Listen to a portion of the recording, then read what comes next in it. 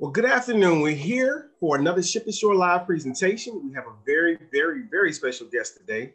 He's going to share a little bit about his experiences, some of the things that he's gone through in order to get to where he is today. So without further ado, sir, I'm going to let you introduce yourself and then we'll go ahead and we'll start this conversation. I'm interested. Hey, good afternoon, everyone. I'm Rear Admiral Butch Dollaga, Commander of Submarine Group 7 here in Yokosuka, Japan. I'll tell you, one of the things Isaiah asked me to talk about is my background. And I'm the son of Filipino immigrants.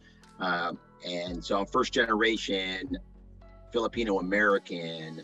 And I honestly didn't think I would be here today. If you asked me what I would have done when I was a child growing up, I would have said, I'll probably be an engineer. Looking back the past decade, I would call Crofton, Maryland as my hometown. Really, that's where my youngest two kids were born and raised for pretty much the last decade.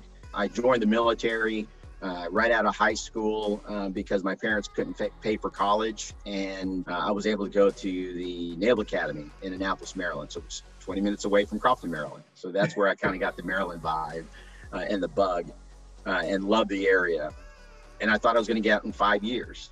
But I'll tell you, the experience I had in the submarine force is what really kept me in. And I'm driven by science, technology, engineering, and math, STEM. And so I said, hey, what's the best platform for me? And the submarine is absolutely the epitome of a STEM platform, because if you're underwater, you can't just suck oxygen. So you got to develop it yourself. And so we generate oxygen as well as scrub out the carbon monoxide and carbon dioxide from the atmosphere, so we can continue to maintain our atmospheres while underwater for those long periods of time. I actually am the Theater Undersea Warfare Commander, so I ensure the United States Navy maintains our undersea dominance. So I'm Commander of Submarine Group 7, but I also am Commander Task Force 5-4 for 5th Fleet and Commander Task Force 7-4 for 7th Fleet. But I've got a lot of help, Isaiah. I've got a lot of help, and that is what I love about my job. We, when required to maintain our undersea dominance, we have airborne assets, the P-8 Maritime Patrol Aircraft, so aviation.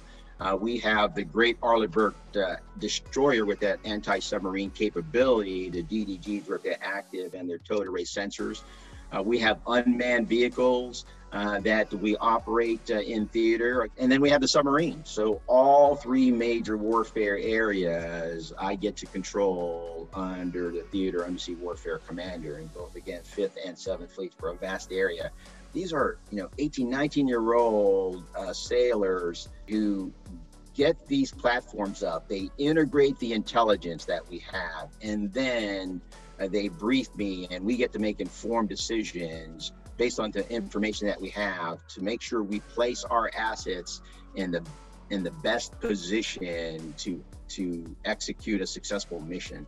What I love about being on board a submarine is what we call mission command in the Navy. The ability to have decentralized control. Your commander gives you your mission, your tasking, and that team on board that submarine figures out how to execute that mission. Because at 800 feet below the surface of the ocean, you can't just phone a friend or phone home.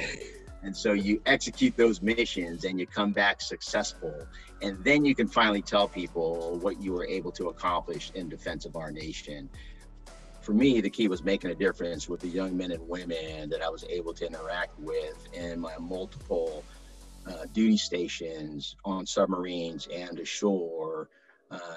Those who have volunteered to defend our nation and protect our way of life, to be able to influence them in a positive light, again, helps drive me to do what I do today.